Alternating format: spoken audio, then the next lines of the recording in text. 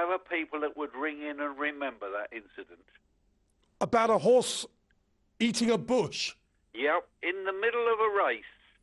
It was a main Saturday afternoon race. It went to the wrong side of the horse as it was running in the middle of the race. This Crisp, fantastic horse it was. It went to the other side of the race course, started eating a bush, had its head over the rails. The jockey tried to get it round, and he did get it round in the end, and then it won the race. Thanks, Tim. That is Tim from Clacton-on-Sea.